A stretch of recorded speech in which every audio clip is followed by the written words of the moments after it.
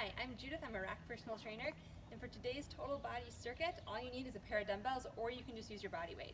We're going to start with our warm-up, same as Friday, 10 body weight squats, followed by 10 high knees, and 10 butt kickers. You're also going to do 10 shoulder rolls to loosen up your upper body a little bit. Once you've done that, we're going to get into our workout. The first exercise of our circuit is a single leg squat. Same good squat form as normal with your weight on your heels, your knee staying behind your toe, and really sinking your butt back. You can use your heel to add a little bit of extra stability if you would like, or if you want, you can just make these normal squats with your weight on both legs. So single leg squat, you're going to do 6 on each side, or 12 total if you're doing a normal squat. The next exercise we're going to do is a walking plank. So down into your plank form, on your elbows. From here you're going to come up onto your hands and repeat 10 times.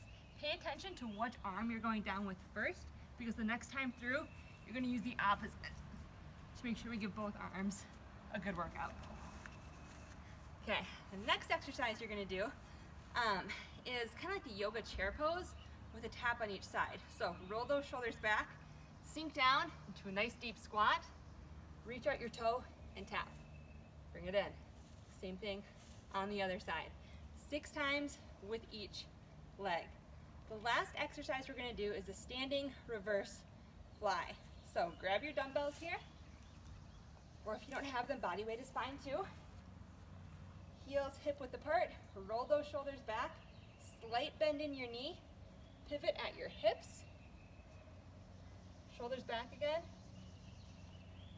and do your reverse fly.